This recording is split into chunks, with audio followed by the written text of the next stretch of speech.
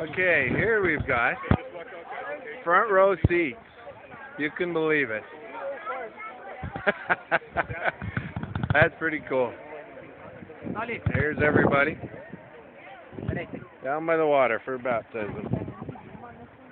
And there's Jeremy.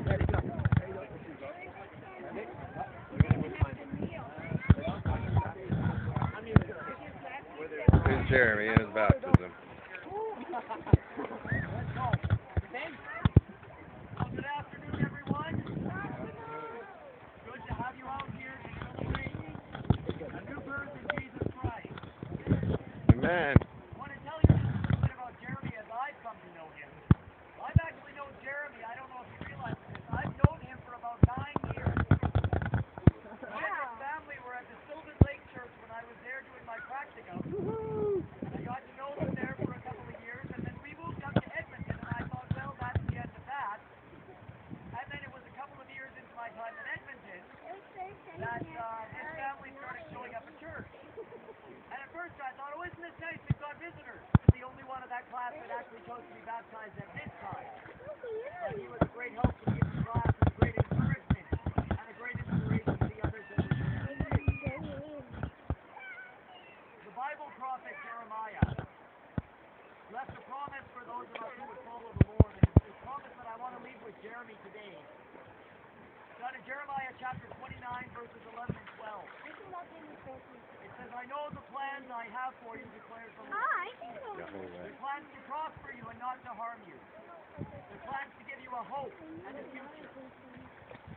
It goes on in that passage to say that you will call upon me and I will answer you and I will deliver you, and you will seek me and you will find me. With all of your heart. I share that with you today because it's not just a promise the Lord has for a hope in the future, but it's a promise that the Lord has given that He will be found as we continue to seek after Him each and every day of our lives. And as I watched Jeremy start from that young boy at the Silver Lake Church to see who he's become today, it excites me to know that the same Lord that has been seeking after him all along, He has finally decided to seek him himself in earnest as he stands in the waters today. Amen. I was saying to Jeremy just a moment ago as we were getting ready to get into the water, that what's really neat about a baptism is that this is Jeremy's day, and I know that the angels are rejoicing in heaven over this decision. Amen. But it's also an opportunity for those of us here today who have made this decision to stand beside him and have our own decision reaffirmed again. It's also an opportunity for those who may not yet have made the decision to be here in this place to look at what Jeremy is doing and to say, that's an example that I want to follow. What he's thought, I want. So whatever you find yourself in standing here today, whatever position you may be in, an affirmation, praise the Lord for that decision that you made. And let it be renewed again today as Jeremy takes his stand with us.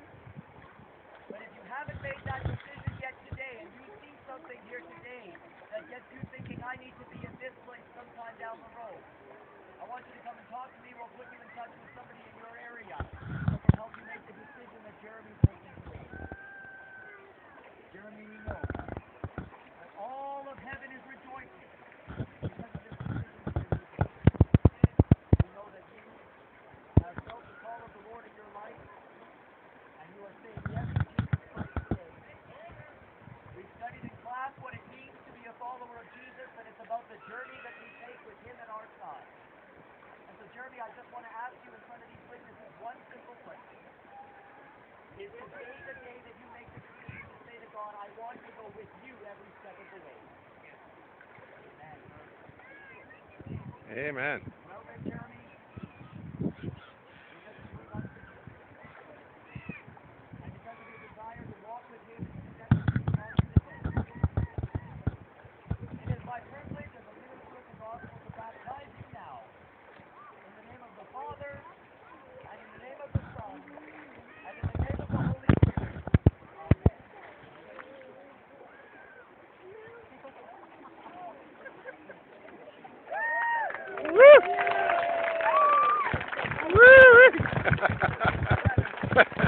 Little cold. Amen. Let's take just a moment to pray together. heaven, the scriptures declare that there is rejoicing in heaven right now. And we here on earth want to join in that celebration over Jeremy's decision to be buried with you and raised to walk in the newness of life. Lord, may the same Spirit that descended on Jesus descend upon him now. And may the same words of affirmation spoken of your Son, "This is my beloved Son in whom I well please," be spoken of this, your child, in the water today. May you bless him and keep him. May you make your face to shine upon him each and every day. May you raise the light of your countenance upon him and give him your peace. Amen. As he speaks to you each and every day. It is our prayer in Jesus' name. Amen. Amen. Woo!